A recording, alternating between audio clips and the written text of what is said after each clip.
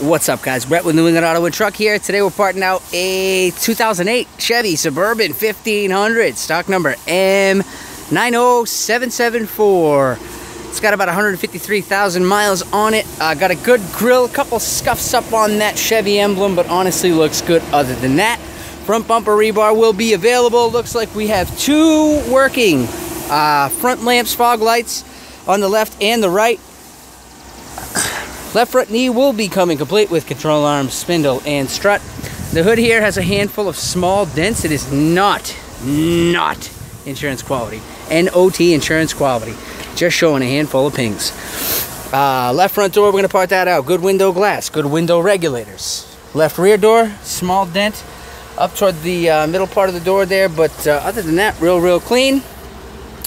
The rear axle assembly will be available. Looks like the left tail light is in good working condition. Rear bumper rebar will be available. The cover, not good, but the sensors we're going to keep. We're going to stock those, so if you need the sensors, give us a call. Looks like the lid gate on this, couple of paint blemishes, but honestly, guys, it looks real good. That's going to be complete with hinges, with spoiler, with the camera in the back, which is awesome. Right tail light looks real clean. Quarter glass window on the right side looks fantastic.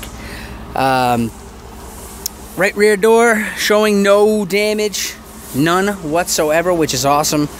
Got a little bit of lip damage on the front right door, right there. But other than that, looks real good. The right door mirror actually looks really good. Chrome cap, small scuffs on the bottom there, but I mean, honestly, looking pretty clean. Right fender, small pings up toward the headlamp, but honestly, real good condition. Right front knee complete, control arm, spindle, strut available, and looks like the right headlamp is also in good condition, which is good. So we'll get on inside the vehicle here with the lip damage. It's tough for me to squeeze. Okay, so good master here on the driver's side door. You do actually have good trim panels all the way around the vehicle. The glove box is open, but it's good, I swear. You got a good dash bag on the passenger side. The interior of this vehicle is absolutely fantastic looking. Got bucket seats in the second row, which is neat. You got a bench 50-50 split for third row seating.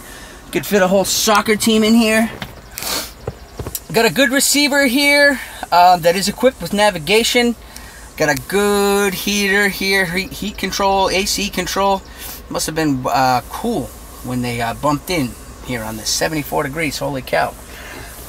Good, nice, large center console that is in good shape. You know, you got a good steering wheel here, good steering column, whole lot of goodies over here on this side.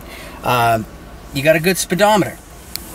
I mean, it does run. It absolutely runs. And just like every other time, I got to move the seat up 37 feet so I can reach the gas pedal.